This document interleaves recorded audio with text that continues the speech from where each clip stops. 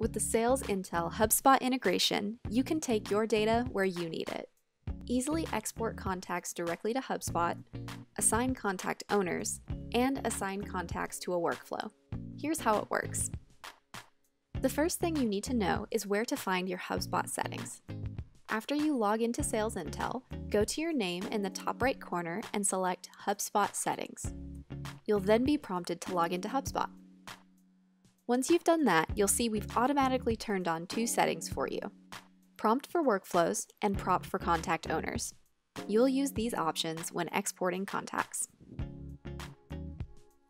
To export to HubSpot, simply enter your search criteria, select the contacts you want, and go to Bulk Actions to export a handful of contacts at a time, or you can select Export All to export every contact in this search. Remember that HubSpot only allows 5,000 contact imports at one time. If you have more than 5,000 contacts in your results, you can export all of those to a CSV to break down your exports into smaller groups, or add more filters to narrow your search. If you are exporting less than 5,000 contacts, SalesIntel will prompt you to select the number of contacts you'd like to export from one company. This company contact export limit can help you use your export credits wisely to maximize your reach.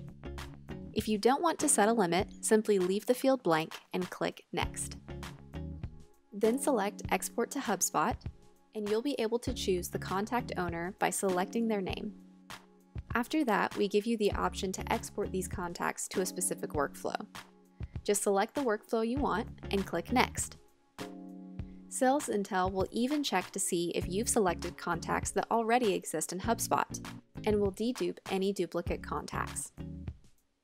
Once you've selected an option, click Next, and you'll see that those contacts have successfully exported to HubSpot.